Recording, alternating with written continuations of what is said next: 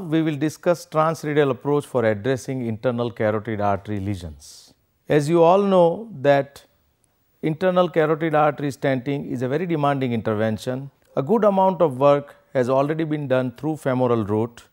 However, less work has been done through transradial route. If you see the literature, Dr. Wu from Taiwan, Dr. Tiftman from United States and our own group from India have published data on internal carotid artery stenting to be done through radial route.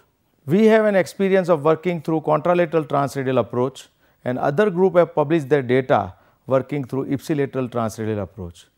Now we will show you how we address internal carotid artery lesions working through transradial approach. This is a case of left internal carotid artery stenting which was done through right transradial approach. You can see that the lesion is profiled and a 5F Simon 1 catheter was used to cannulate the left common carotid artery.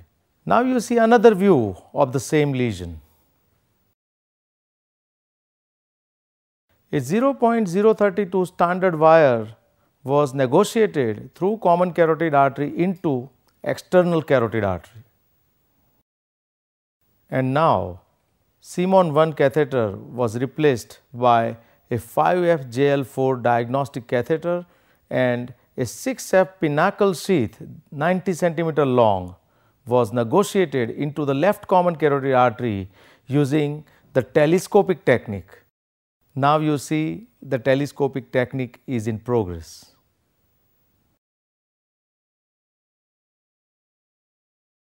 We have now put a 6F pinnacle sheath in situ.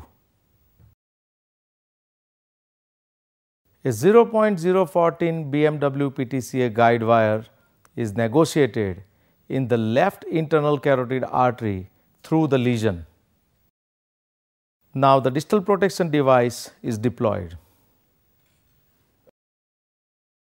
This is another view. A PTA catheter is negotiated across the lesion now. Ballooning of the lesion is done now. This is the balloon result. We have now negotiated a self-expanding stent.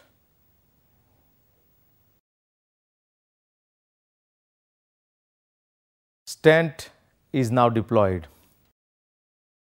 Post-stent balloon dilatation is in progress.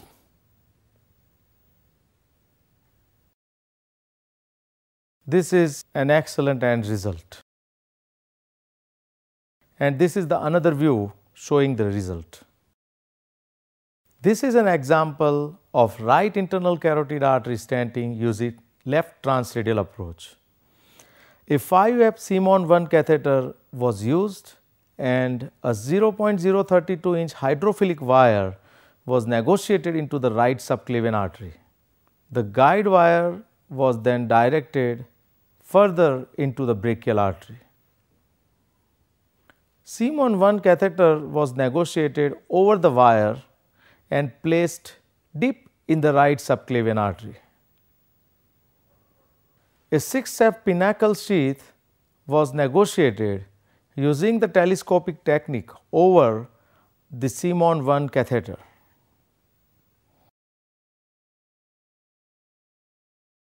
The tip of pinnacle sheath was then placed in the right subclavian artery. Gentle pullback led to selective cannulation of right common carotid artery and demonstration of culprit lesion was done. The distal protection device was then deployed. The lesion was profiled once again. Stent placement in progress.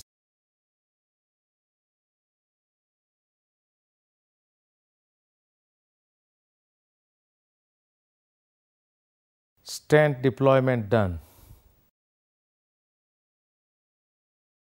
Post-stent balloon dilatation was then performed. See an excellent end result. This is another view showing the result. This is another case of right internal carotid artery stenting using right transradial approach. you can see that the patient has already undergone the left internal carotid artery stenting before. The lesion is profiled with Simon 1 catheter. Over a 0.035 inch pteromohydrophilic wire, Simon 1 catheter was negotiated and its tip was placed deep inside the right external carotid artery.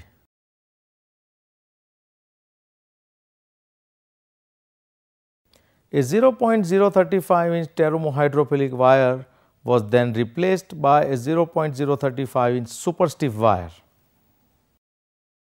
A 0.035 inch superstiff wire is seen in situ.